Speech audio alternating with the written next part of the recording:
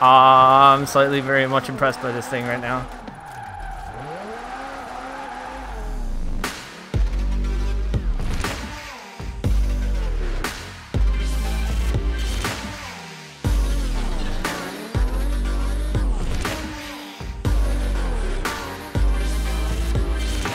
What's up, everybody, and welcome back here to Forza Horizon 4.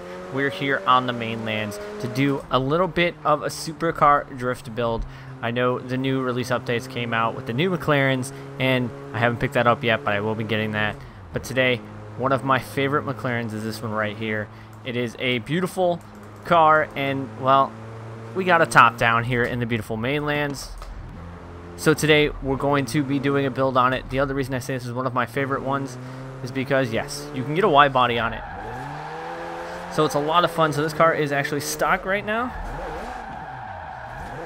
And it kind of gets where it needs it to go. But we're definitely going to be throwing drift suspension on it, more power, a body kit, locking the rear diff, and doing a full, basically, supercar drift build.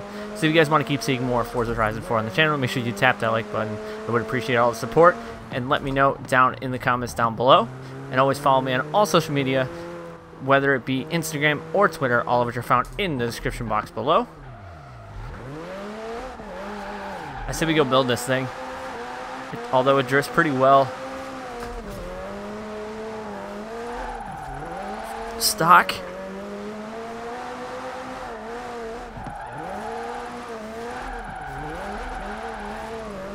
Good thing that car was a ghost.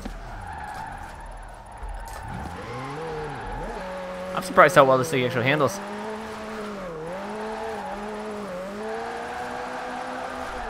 A little bit more power, some different gearing, and of course we'll be throwing that wide body on there. So let's go to the shop and get this thing built up. So our first goal of getting this thing going is of course going to be suspension and everything like that. But we gotta throw that nice wide body on here. That's why I said I like this so much. Is it not going to give it to me? Oh, I forgot. I got to click on it. It's been a while. That nice wide body, that nice wide stance, giving us some nice fender flares and stuff, the Liberty Walk kit. And, of course, we're going to be throwing that giant Liberty Walk wing on this thing because it wouldn't be a full wide body on Horizon if you don't have the giant Liberty Walk wing. So, let's get into the nitty-gritty of doing this. I believe we're going to leave stock tires on there for right now. And we're going to leave 235s up front. We'll leave 305s in the rear. We're going to throw some nice lightweight wheels on here. Well, those the Yankees look pretty sweet. They're not lightweight, but we're going to go with the Yankees just because they look cool. So, and one of my favorite wheels anyway. So now we're going to get into getting all the other parts on this car. And then we will get into tuning it and go taking it for a rip and see what difference it does. Basically going to be shredding this thing, having some fun on the mainlands with it. Probably going to leave the coloring. There we go. Drift suspension. Get thing really low. Gonna put a cage in it, lighten that thing all the way up, making the most expensive hypercar drift build ever. What are we looking at power? We're at 641. We're gonna bump that up. I feel like we should have been plenty with 641, but why not see how far we can go with this and really shred the tires. I believe we're gonna be upwards of 1,000. Maybe not. We might be short. Yeah, we're going to be probably just a little short of 1,000. So 915 horsepower. It's a lot of power. So let's go get some tunes on this thing to make this thing handle, I hope, better than I'm expecting. So, like I said, probably one of my favorite looking cars with the wide body kits right now is this McLaren. So, tuning. We're definitely going to have to drop tire pressures down a lot because of the amounts of power. 22. We're going to leave the gearing how the same. We're going to drop this camber down to 1. We're going to leave that 5. We'll leave all... Actually, we're going to drop this down to like 4.6. We're going to try... We're kind of going to try a Forza tune and see how this works. Oh my goodness, that is super stiff in the rear. That is going to get dropped down a lot. I'm going to drop that down way more.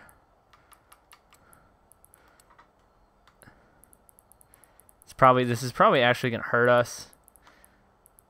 but we're definitely going to find out. I should have left that there. Drop that down.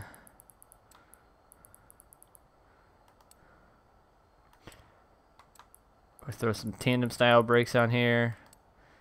And of course, we're going to throw that lock. We don't need to mess with the rear too much, or the decel, because this thing's going to lock up anyways. Alright, so that's what we're looking at. Hopefully this car drives how I want it to, so let's hit the streets with it and have a little fun. Probably the most expensive drift build that I've done. Oh my power. And it is roasting tires, but off the bat, it doesn't handle too bad. I love the fact that you can see the cage without the top on the car.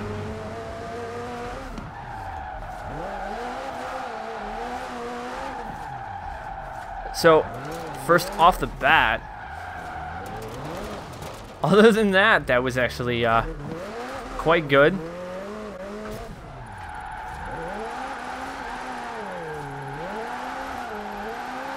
I'm slightly very much impressed by this thing right now.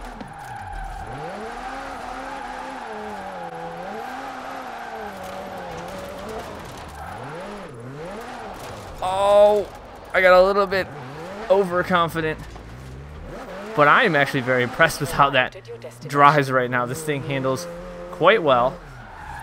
Done a little twisty sections down here. The original, I guess you would say, toge roads on the mainland.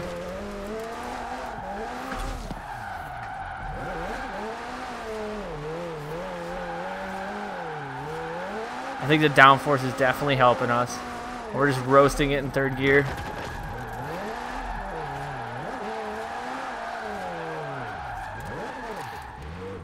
I'm actually quite impressed and having a lot of fun with this. You guys should give this car a chance yourself if you don't have it.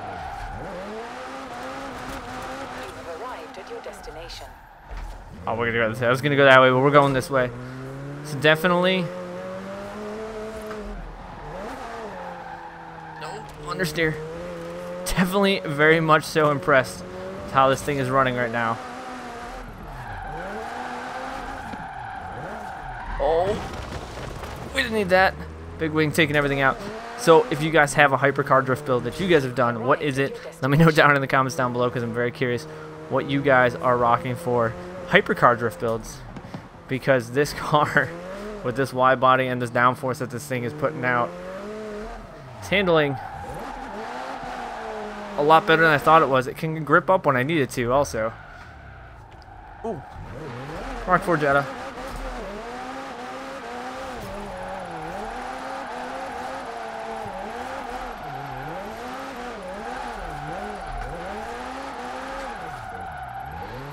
Doesn't need much handbrake either. You have arrived I at mean, your destination. for a first rough tune on this thing, it handles pretty well. And you know what? Oh, other than the little bit of understeer, you could probably run this thing in a almost a grip style too if you can catch traction.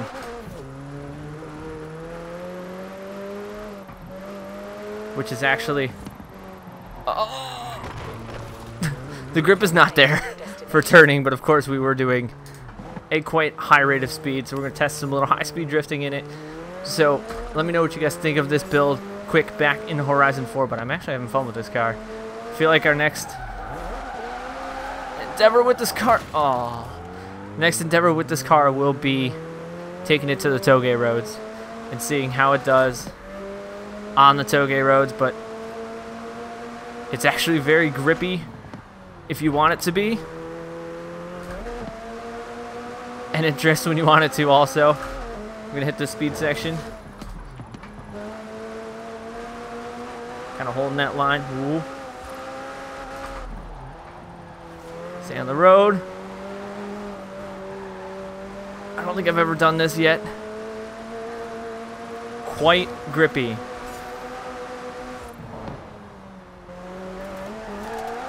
Oh, as I say that, we die. Whew. So definitely very much impressed with this car and how it drives. It's a fun looking car, and well, it kind of has that speed when you need it, and also the slidability when I want it to. So, like I said, very, very impressed with how this thing is handling on a first throw out there. So, like I said, if you guys have a hyperdrift build of your own, supercar, what have you, let me know down in the comment section down below what it is. I didn't think I was going to hold that, and I didn't. Let me know what it is down below. Maybe we can do a all supercar drift lobby here on Horizon 4 if you guys would be interested in that. Just a little wall grace. We're good. So the high-speed drifting of this car is pretty good, but it does get taken away from that with the downforce that this car is throwing down. If I adjust the downforce, I could probably get it to do better, but it grips and it holds the ground when I want it to, and it's okay in the grass. So I hope you guys enjoyed this little episode here to start the week off with this supercar drift build here on the channel. And as always, I appreciate all the support, and I do appreciate all the comments and everything you guys are bringing to the channel. Those were clips, right? So as always, I thank you guys for watching. I'm EvlRabbit.